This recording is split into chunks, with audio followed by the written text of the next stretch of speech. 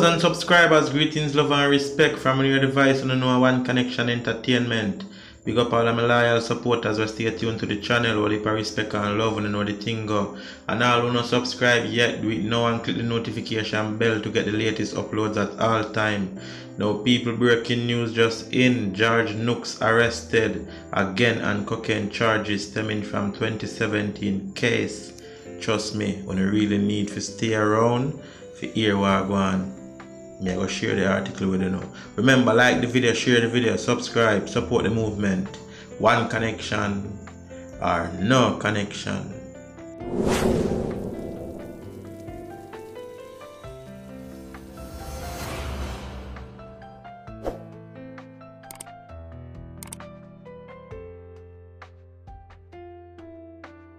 Controversial reggae star George NOOKS is once more before the courts battling charges of possession of cocaine and perverting the course of justice. The entertainer appeared in the parish court on Friday and pleaded not guilty to the charges. NOOKS had been charged on Thursday by the Narcotics Police following a ruling by the Director of Public Prosecutions, DPP. He was offered bail in the sum of $300,000 and is to return to court on January 13, 2021. He is being represented by Christopher Townsend. He is on bail now and at home with his family, Townsend told the news. The charges stem from a May 2017 incident in which NOOKS was at a plaza in the corporate area where he was allegedly found in possession of 2 ounces of cocaine.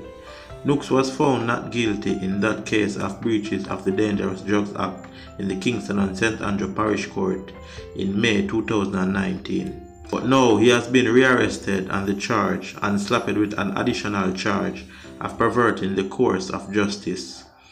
Townsend rubbished the claims by the Office of the Director of Public Prosecutions and the police that they had been trying to get in touch with NOOKS for several weeks without success. There was a ruling by the DPP in which they revealed in court that there were some issues about not being able to find Mr. NOOKS, which is odd because he was in attendance at Superintendent Leon Clooney's funeral and the top brass was there. They claim to be calling him and not getting him, but they have numbers for both of his lawyers. If he were wanted at that time, he could have been arrested. Police know where he lives. Had they been more organized, this whole thing could have been avoided.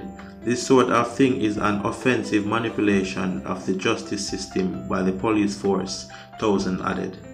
Superintendent Leon Clooney died on June 30th, several weeks after he added several other cops came under heavy gunfire during a special June 12th operation to apprehend an armed criminal. Townsend believed that this case is symptomatic of a larger problem in the judicial system. Police are mere statement takers who don't investigate police matters. Instead, they do their job with a view to prosecute and not to find out the truth.